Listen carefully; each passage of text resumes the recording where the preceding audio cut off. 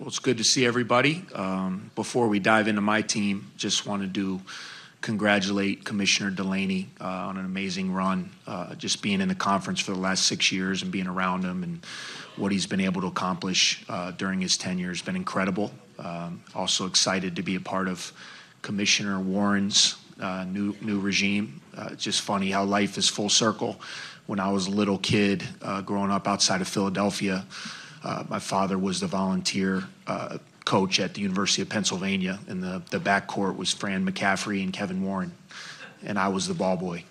So it's funny to see how things turn out later in life, but excited to have those. Also want to welcome Fred and Juwan to the conference. Two great basketball guys, man. When you look in the room and you're amongst all the head coaches, you feel honored to be a part of such a great group.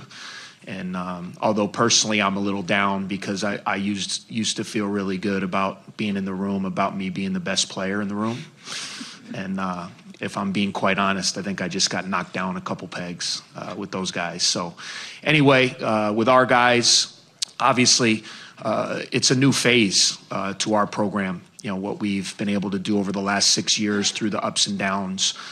We had a great group of guys that accomplished a lot of things, you know, when we came in and, you know, won over 100 games, went to a tournament, you know, advanced far in a Big Ten tournament, you know, did a lot of things in the history of our program that a lot of people, even in this room, thought would never be possible. And so it was a great group of guys. And as I look into my locker room now, it's a whole new group. And for me, that's very exciting.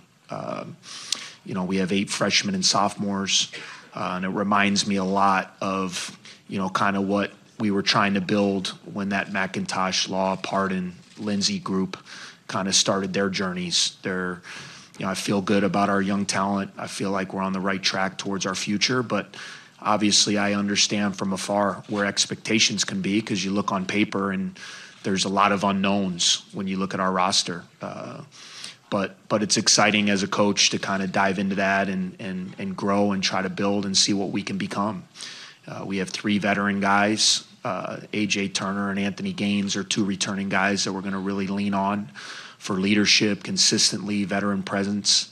And then outside of our 8 freshmen and sophomores, our other veteran player hasn't played organized basketball since his senior year of high school as a grad transfer in Pat Spencer. So there's a lot of new guys, a lot of youthful excitement, exuberance.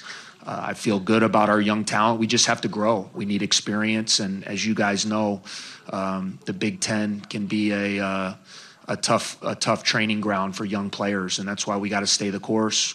We got to continue to get better. And I do feel real good about where the future of our program is heading. Our young group, the talent is there. The attitudes are there. They work hard. You know, I feel like we have a lot of pieces that can become outstanding players in our conference as they gain experience and hopefully get better with our skill development and in our system. So, you know, just things are on the up and up, in my opinion, even though the last 2 years from a win-loss perspective is not where we wanted to be. But you move forward and excited to see what we can do with this group. You know, the Big Ten is going to be murderer's row again, just like it always is. A lot of great teams, amazing fan bases, great coaches, tough places to play. And you got to just take it one game at a time and try to put yourself in a position to compete every night. I thought we did that for the most part last year. You look at our record and it doesn't look good, but if you dissect what we did, I felt we were in almost every game, you know, and we just didn't close the deal. And that's where we got to get better. You know, we need to make plays late. We need to find a way to score late in games when you need to get those critical stops, manage the game with time and score. And that's an area we really need to improve this year if we want to, you know, make a jump in terms of our wins and losses in the conference. So great to get started again and obviously open any questions. Thanks, Coach. We will open the floor for questions.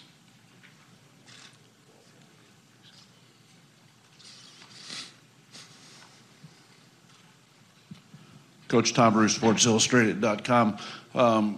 Like a lot of people, I guess I'm shocked when I hear 7 years already, but can you tell me a little bit about what you think of where you're at as a coach now, 7 years in, compared to say where you were 3-4 years into your time at Northwestern? Yeah, it's a great question. I think as you come in, for me, not a lot of guys. Was very fortunate to get an opportunity in a conference like the Big Ten with no head coaching experience. So, for me, there's a lot of learning that goes into that. And, I feel along the way, I'm still growing as a coach. I always say I'm 45, but I've been doing this. I started at a young age, so I've been doing this for over 20 years. So I feel like I kind of have a unique combination of experience, but yet still, in my opinion, very young in the profession. So I've tried to learn from all experiences. I feel I'm a much better coach today, than I was, hopefully 7 years ago, and definitely in the last couple years. We've gone through some incredible highs. We've gone through some tough lows, and I think you learn from those experiences.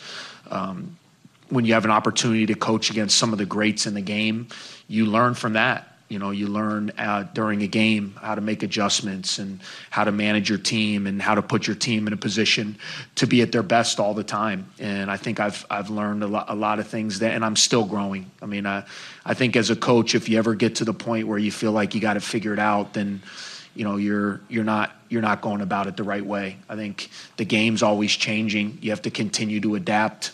That's the one thing I learned most from being around a guy like Coach K for all those years is he didn't stand pat with what he did. He always was willing to change as the game had changed and as the landscape of college basketball has changed. And so I try to always keep an open mind and learn from others, watch other great coaches, other great leaders. And the best experience is the best way to get better is just through your own experiences, and I think what we've been through, we proved that it could be done at Northwestern. I think that was a huge thing.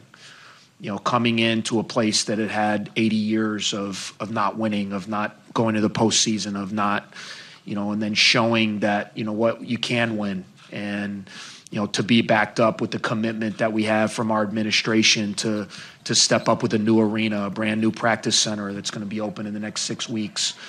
There's an investment at Northwestern to be at a high level in basketball, and that makes me hungry to be even better as a coach and help deliver, to a lot of people that have invested a lot towards this. So it's been a crazy ride for 6 years. It's gone really fast. Like you said, I can't believe I'm going into year 7, but I feel like I'm as good as I've been from a coaching perspective, and I'm going to need to be because we have such a young group, and I'm excited to see what we can build with these guys over the next few years.